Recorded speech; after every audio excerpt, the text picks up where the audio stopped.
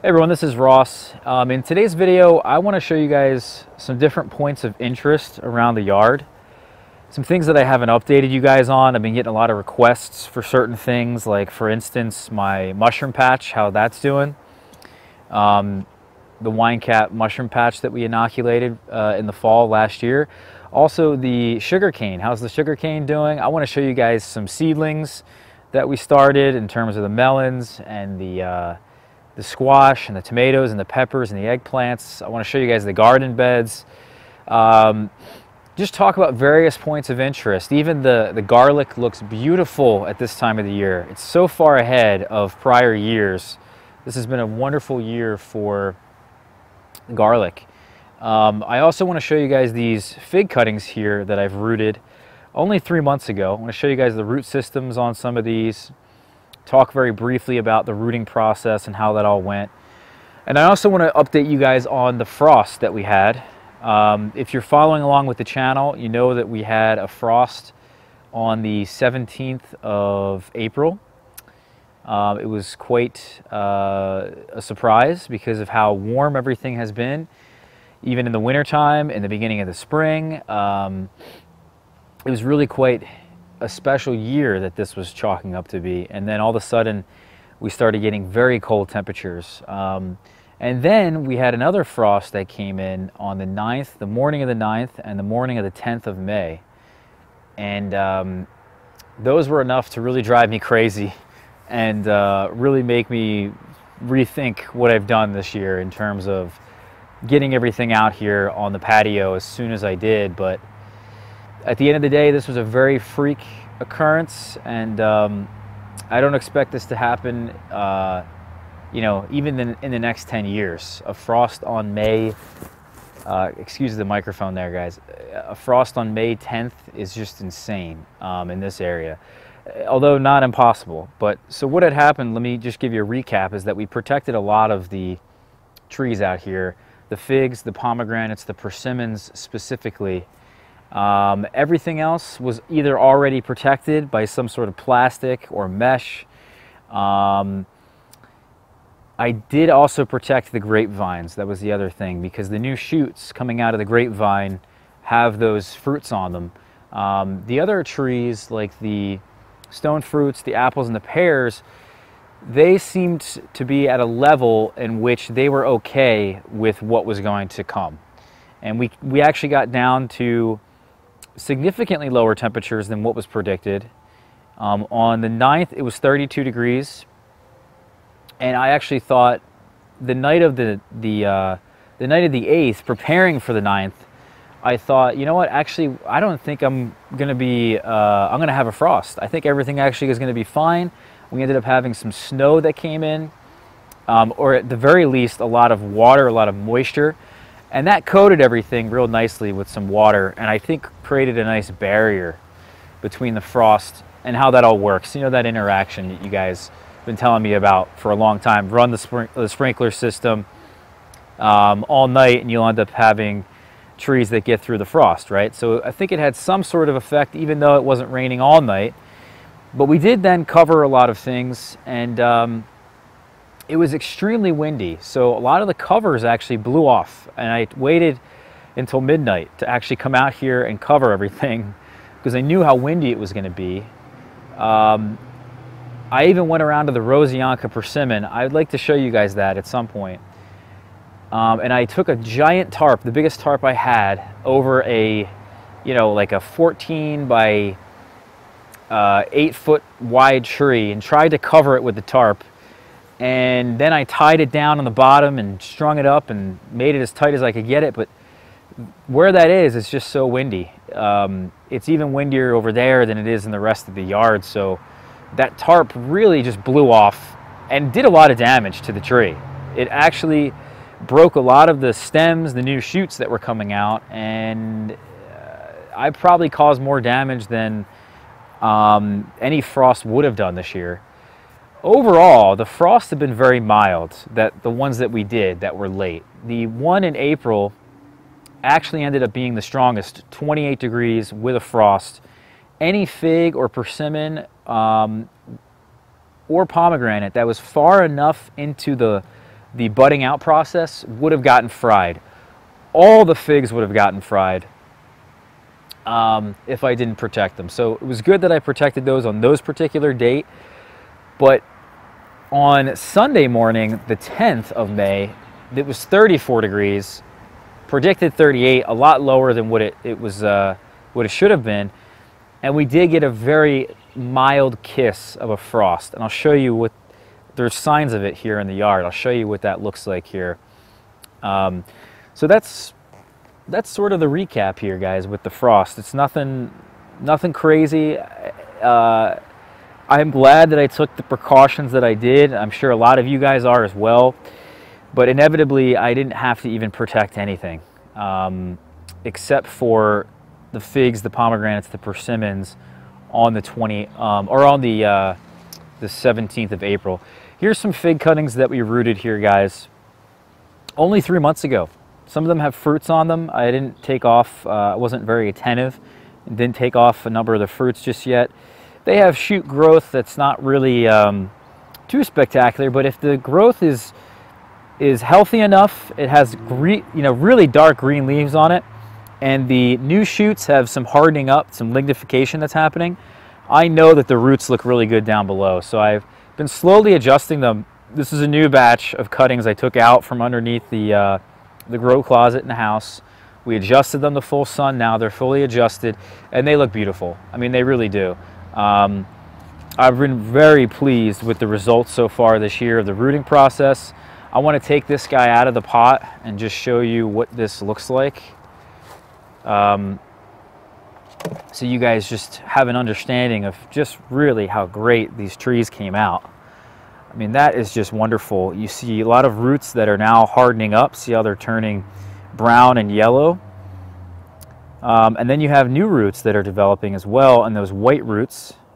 And those are the feeder roots that give us all the water. They uptake the water, and they uptake most of the nutrients. And this is just a very, very healthy tree. These are the kind of trees that you should expect when you receive them from me. Except I imagine because of how late I'm going to be shipping now this year, because of the coronavirus, that they'll be even better, even more rooted out than these. So that's kind of what I'm looking at here, and what I've been doing with my trees and planting them, and also up potting them into larger pots. Is this is the size of the tree that I've been dealing with, and this is also the size of the tree that you should be also expecting or looking at to then up pot. And this, again, only was 3 months ago that I stuck a cutting into the soil in these pots. So this is really good proof now, I think, of good results. I have not just this bin here. There's about 100 of these that look just like these now. I have about another 50 to 75 still underneath the, or in the house in the basement. So those are still rooting, and they have been rooted like 2 or 3 months ago. So these just are further along, and at about that 3-month mark, this is what they should look like. Now, moving forward, you will have some trees that I've already up potted that are in their pots now, in 5-gallon size pots, and they've been up potted about 4 months ago. They've been now outside for about a month, going through all the wind and all the frost that we've had. They've survived, and they're looking great. They've dug themselves in really nicely into their pots, and they're about to take off. And I expect that a lot of these trees now that are either in this state here or in the next state in these larger pots, you can see on this back row here, this is the trees that have been in their pots now for about, or have been rooted now about 4 months ago. These will get to about 6 feet tall, I imagine, by the end of the season. You can see they'll kind of look something like these over here by the end of the season. Ideally, though, I'm going to grow them as single stem whips, and then the following year I'll top them at a desired height, and they will branch out at the height that I want. Now, here's the indication of frost that we've had here, is that my potatoes are now finally coming up. And I don't know what it is exactly, but they're not looking too great. And I don't know why exactly. Maybe they did get hit with a frost. Maybe they didn't, but you can see like what some of this growth looks like is really not all that great. You can see how brown, and it does look like they got frosted or hit by something, because not all of them look like this. If I show you guys this one right here, this one looks pretty beautiful, pretty green, pretty lush. Not perfect, but definitely not this flimsiness here. Maybe this is normal, but this is my only indication in the yard, if any, that we had a frost. And somehow it got through. It looks like now it even got through some of the straw here, which is unusual because that shouldn't happen. I wouldn't expect a frost in this particular spot. So maybe it's not a frost, maybe it's something else, but that's my really only indication so far of a frost. Now, we've set up our garden beds here. This is the big bed that we're gonna have some, heat-loving crops in, like our corn and our melons and our squash. And you'll see that there's 4 rows of corn that we'll have. In between the rows, so in this strip here, is going to be something like a melon or a squash, and they're going to kind of sprawl out in and around the corn. Even potentially go towards the potato bed once the potatoes come out, because the potatoes won't be here forever, so they can kind of do their own thing and roam around. And what you'll see actually underneath this low tunnel that I have, that I've set up for this raised bed, there's a lot of heat, guys, a lot of soil temperatures in here. This is where the arugula was, and we really didn't seed these tomatoes all that long ago, but you can see how far along they already are. They're showing their true leaves now, or the beginnings. The heat in this location is insane, simply because it's a raised bed. You can see some more tomato seedlings there and there. It's a raised bed, but also this low tunnel, even though we had all these frosts, completely didn't matter. They are doing wonderfully in this low tunnel. I also have some seedlings that I started, because what we're gonna do, I think today or tomorrow, because it's gonna warm up, is that we actually have some melon seedlings here. I'm gonna get these for you guys. Here's the melon and squash seedlings that we have that are gonna go in the bed that I'm standing in right now. And I need to water these in today. No big deal, but they're getting hardened off really nicely here with the sun. They have some nice heat because they're underneath this low tunnel. They're doing pretty well. And they'll be transplanted, I don't know, maybe in about a week, into this bed over here. So that's the plan, Stan. All right, let me move on now to the garlic.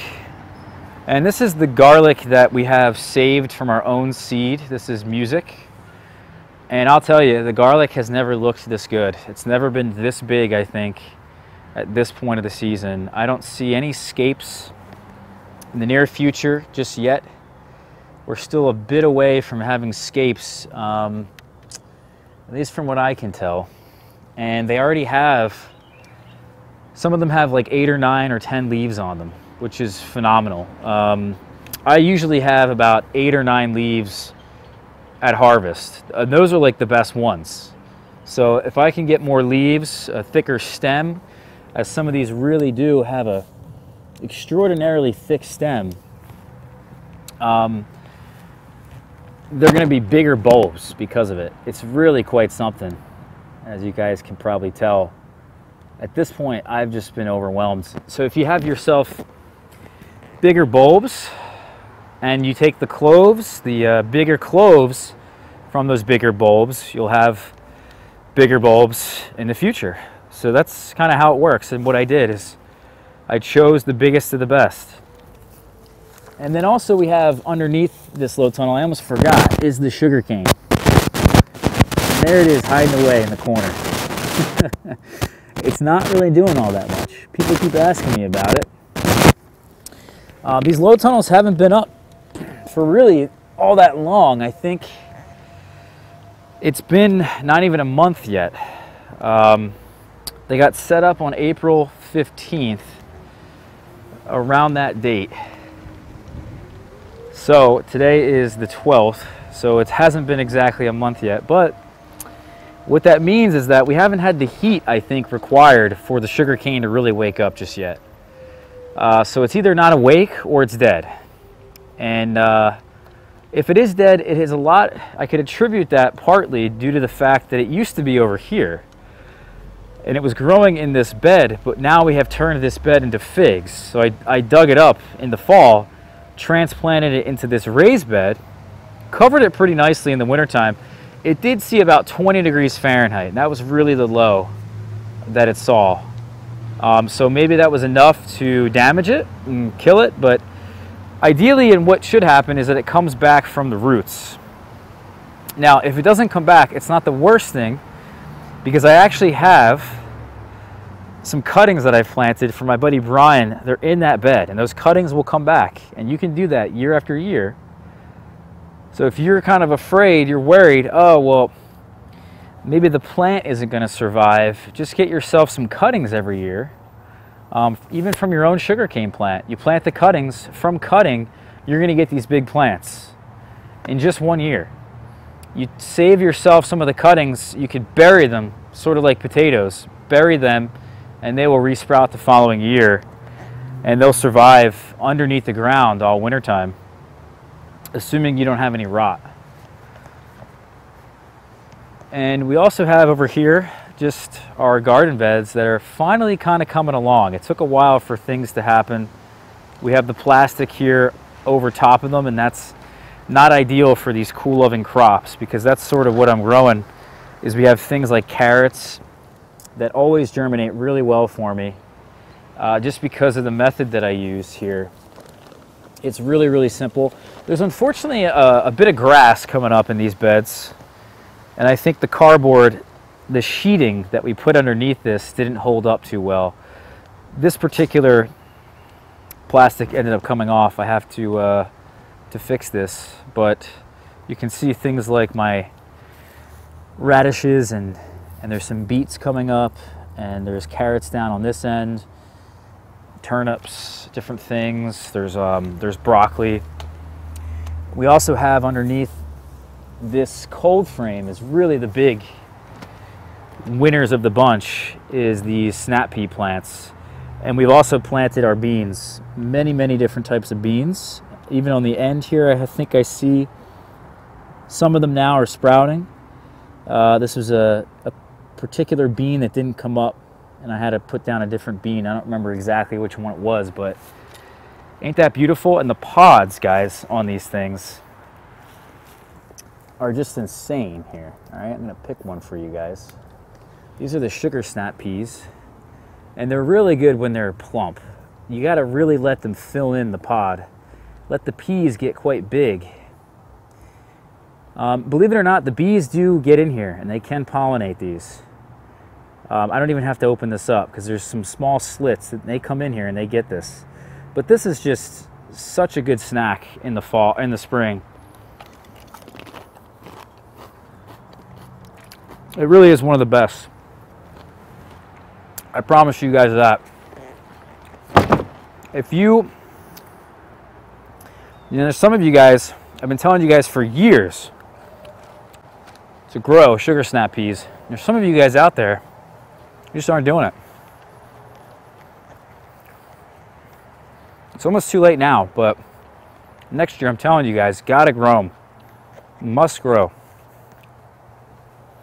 They really are so sweet. They're gonna blow your mind. Now, what's been blowing my mind is these, oh my, is actually these mushrooms. The wine cap mushroom patch that we inoculated in this bed over here. Put down a lot of wood chips from a sycamore that was freshly cut. And when I inoculated this, I didn't think much of it.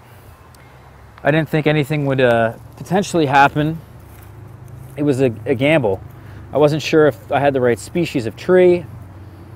I wasn't sure about much, but there is so many mushrooms coming up now that it's insane. They're everywhere. and they're still a bit immature. At least I think and I hope that these are going to be wine caps. Have to wait and see. They're still quite young, but I just saw them. They just started coming up all over in this bed. I mean, all over. Here's one of them right here. And I don't want to eat this just yet because it doesn't really look like a wine cap. But I'm sure it could get bigger and open up like the wine caps do. And they're all over this. I've just now started to see them. And it's incredible how much the mycelium, how aggressive it is in this bed. I'm not seeing any more just yet on this side of the bed, but yeah, I'm overwhelmed, I'm blown away, I'm shocked. And I think that's the coolest thing that's happened in this yard, really in the last year, is these mushrooms. I mean, I've just been completely blown away by how easy it was. Assuming they are the wine caps, they're not some other species of mushroom.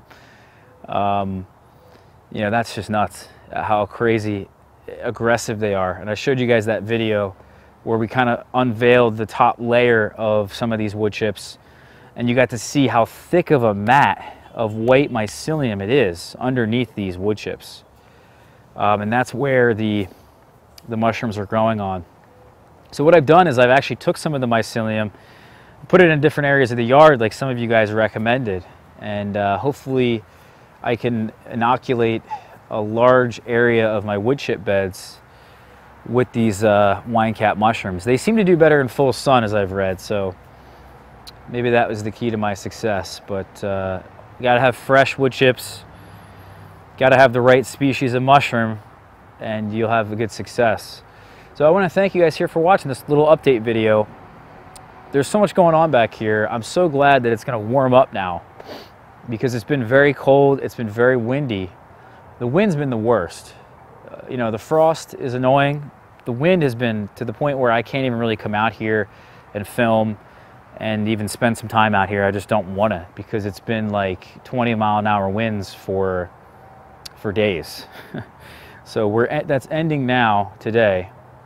And tomorrow's going to be 60, and then it looks like most of the 10-day forecast, the temperatures will average 60. Between the day temperature and the night temperature is going to be an average of 60, which is exactly what you want for a lot of these things to continue to grow well, especially the figs, the pomegranates, the persimmons.